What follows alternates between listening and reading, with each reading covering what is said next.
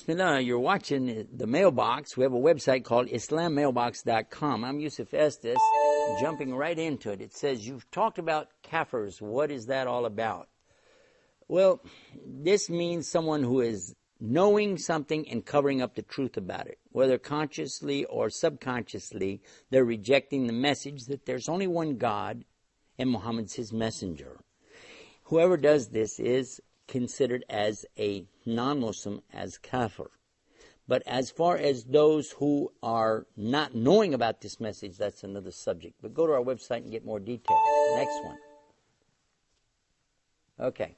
Do imams have to speak Arabic in all of their speeches? And the answer is absolutely no, they don't.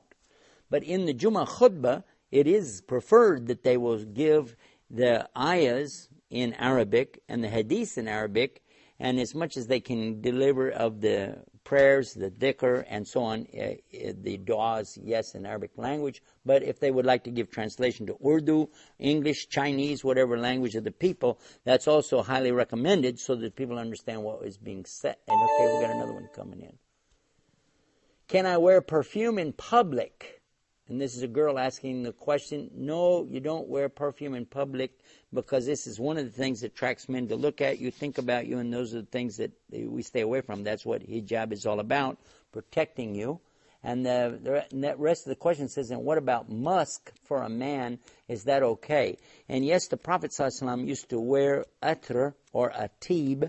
This was something that he liked, the fragrances, and he encouraged us to do it. So this is something that a man can do and should do to smell nice, especially when he goes for the Jummah Salah on Friday or any of the prayers in the mosque. And when he goes for the Eids, of course, he wants to wear it then. This is something for the men in Islam. And we have another one coming in, thanking us for the programs that we do like this, encouraging us to keep it going, and want to know if dominoes is okay to play.